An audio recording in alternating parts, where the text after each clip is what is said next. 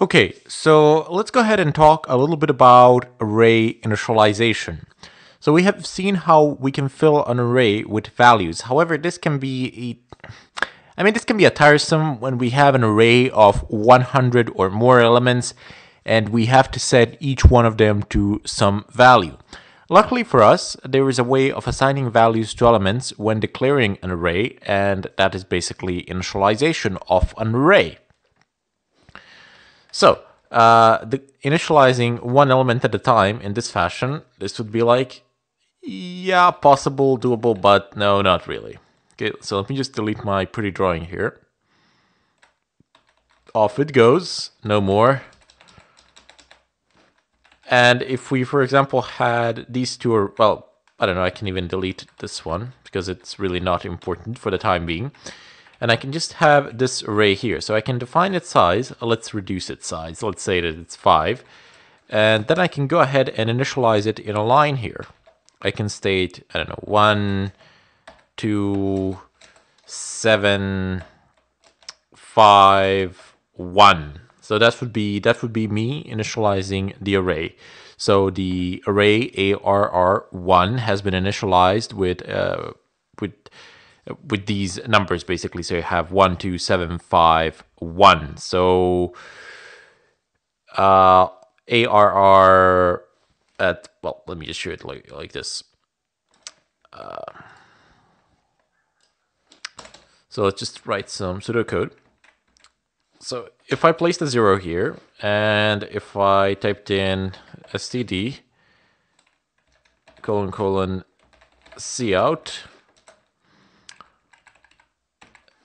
okay, so this will definitely print out the very first element, which is 1. So there you go. It says 1. If I close, yes. Okay, so if I change this to 1, and if I go ahead and run this, yep, it's going to print out 2. If I change it to 3, it shall print out 7, and so on and so forth. You get the idea. Oops, 5. Is it 5? Oh, yeah. Oh, yeah, sorry. So 0, 1, 2, 3. Yep, there we go. So it is 5 after all. My bad there. Okay. Help me out here, Windows. Yep, there we go. So the number of initialized elements must be less than or equal to the array size. So if the array size is 5, we cannot have 6 elements here. That's not the way it works. It will not compile if we have one extra number here. So let's say 4. Let's go ahead and try to do this. Nope. Too many initializers for this array. This is not going to happen. But we can initialize less than the array size of elements. So that is possible and very much doable. Okay, so, oops, sorry. Yep, there you go. So it does run again without any problems of whatsoever. Anyway, all the other, pretty much in this particular example, when we have initialized less elements, for example, it can be like 1, 2, 3, or even less than that. We could have initialized 1. So the element 0 will have the value of 1. Element 1 will have the value of 2, while this one will, while the element, so 0, 1, and 2, element 2 will have, element 2 will have the value of 7, and element 1 will have the value of 1, and element 0 will have the value of 1. But this is like 0, 1, 2, 3, and 4. But what's in the 5th place? What sort of a value is in the 5th place? The one that we have not initialized at all. Well, in our example, where it's basically int ARR1, and that is the default value for that type. So for this particular type, like int, is 0. So all other elements have the value of 0. Here, let me just prove that too. So 0, 1, 2, 3, and 4. Okay. So let's just go ahead and run this. Yep, there we go. It prints out 0, even though we haven't actually written 0 as the last element here. Okay, so this would be equivalent to me writing comma 0. So same thing. If I didn't place the 0 or if I placed it, it doesn't really matter at all. You can leave elements uninitialized completely, and under the assumption that it's an int, it will be a 0. For something else, it might be something else. But for the time being, we're just basically focusing on this. Anyway, this is basically one of the easiest ways that we can initialize an array that is like rather large. We can say that there it has 100 elements. So if we just basically do this and type a 0 here, all the elements will be null. All the elements will be 0. We'll have the initialized value of 0. But how would we initialize the array to a number 5? Well, or to something else, it doesn't matter. I'm just taking number 5 as an example here. Well, for that we would use a loop. And loop has the ability to initialize an array in a very fast manner without being too much of a bother, so to say. Let's go ahead and do this. Int I equals 0. So we're just going to go ahead and use the knowledge that we have gained in the previous tutorials. And it's going to be 100 here. It's going to be plus plus I. So ARR4 I. Now this shall equal to 5. So I will be the control variable, which will accept values from 0 to 99. So because it says I less than 100 and it begins from 0. So this will iterate. For every different iteration of the loop, I will increase by 1. First it will be 0, and then it will be 1, then it will be 2, 3, 4, 5, 6, 7, etc. And all the elements will be initialized to number 5 in no time. Just okay, I made a bit of an error. So ARR4. ARR4 is in my notes because I've just listed them like that. But there you go. It does indeed do it. So we're still printing out the 4th element. And if you notice up above, you will notice that we did not initialize the first element to number 5. Rather, instead, we initialized all the elements to 0. But the for loop actually initialized all the elements to number 5. So nothing too complex there. So I've already shown you how you can, this is basically how you would print out an array. You would just use the element number and that's it. But hey, you know what? You can do this. Totally legit. So, okay. No, that's not what I wanted. Okay. Come on.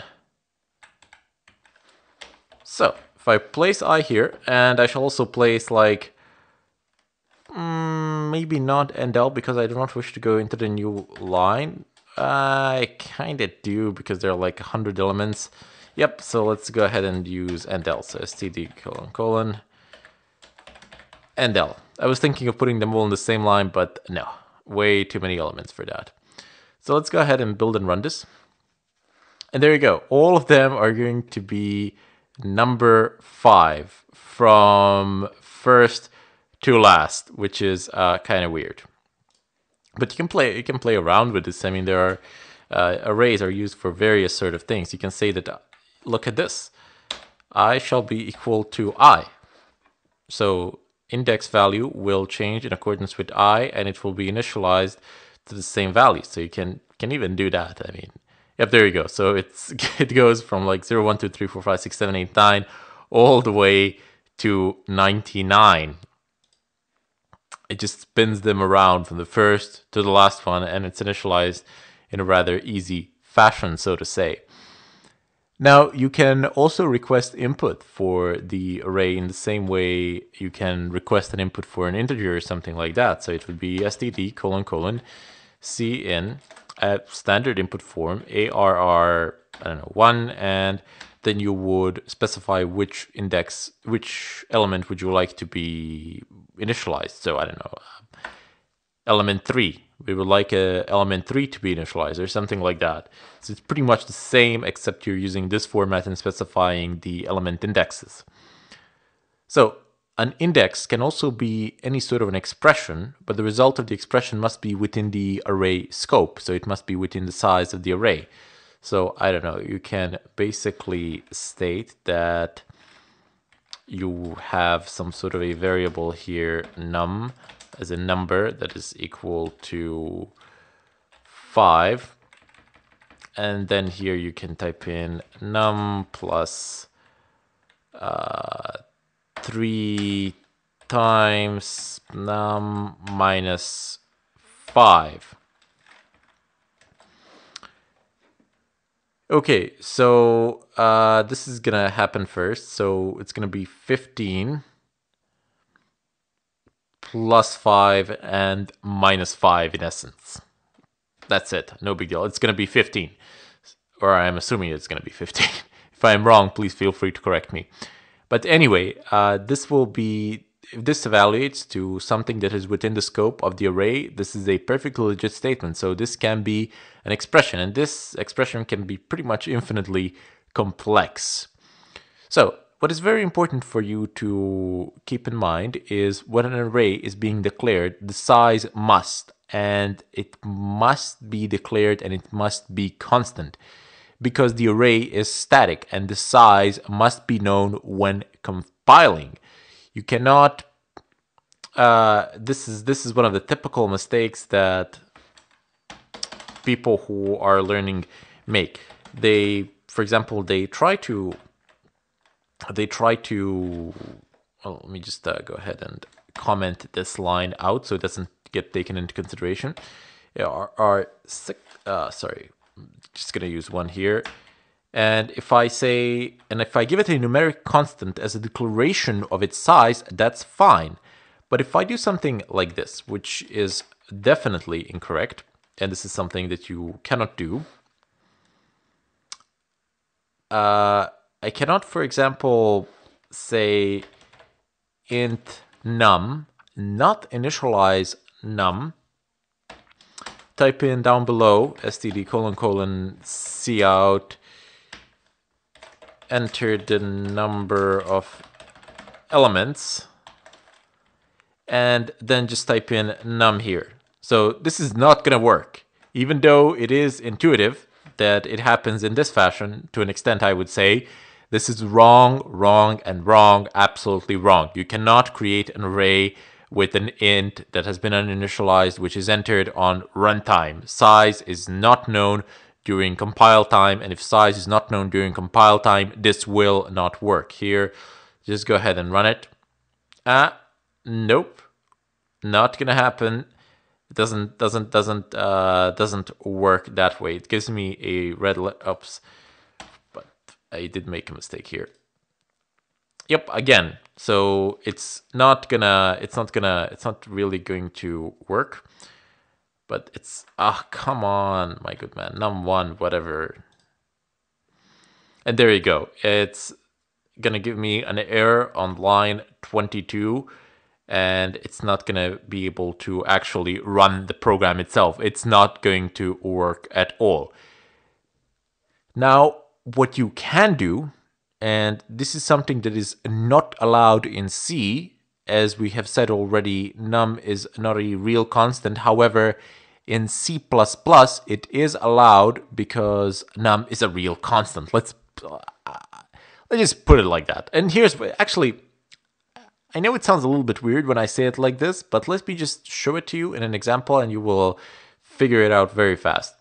So if I put in front of int const, and if I say initialize this const to something, so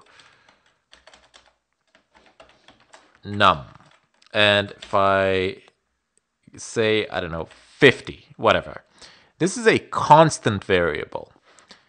And then I'm of course going to delete this because the value of this constant variable will not change. I will go ahead and type in num here. So let's go ahead and run this and see what happens. Will this work? Ah, it won't. Error, conflicting declaration in ARR1. I wonder why.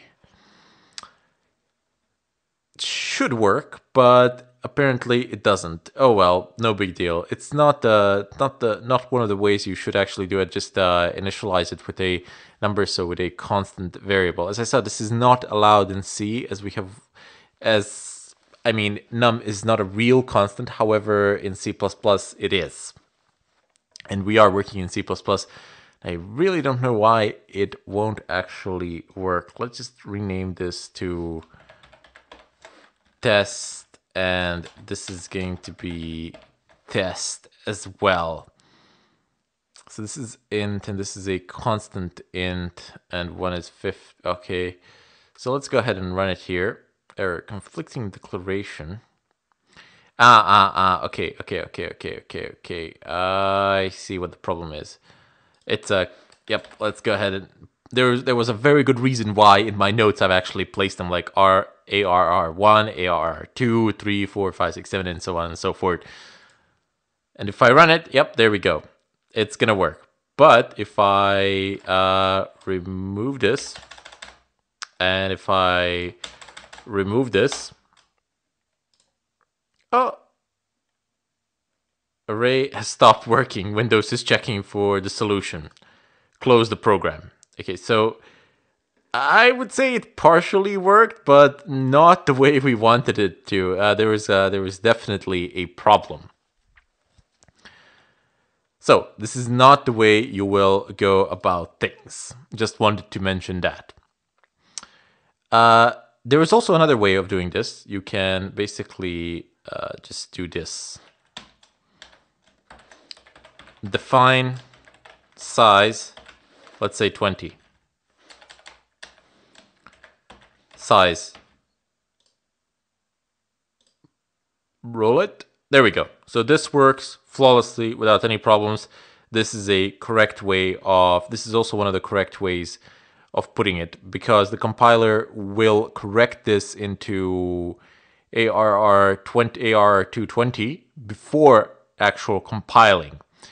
So, in conclusion, the variable length array, the size of it, that is an array with a variable as a size is not allowed. So you cannot put some like variable int or even worse float as size.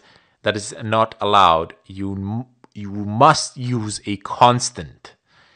If we have an array of unknown size, then that is the case. Then in that case, we will use dynamic memory allocation. For example, we will use this with vectors, and this is a subject for another time, something that I shall deal with down along the road. But for the time being, I just want to show you what arrays were in. What are some basic ground rules in regard to arrays? Anyway, bid you farewell and hope to see you in the follow-up tutorial.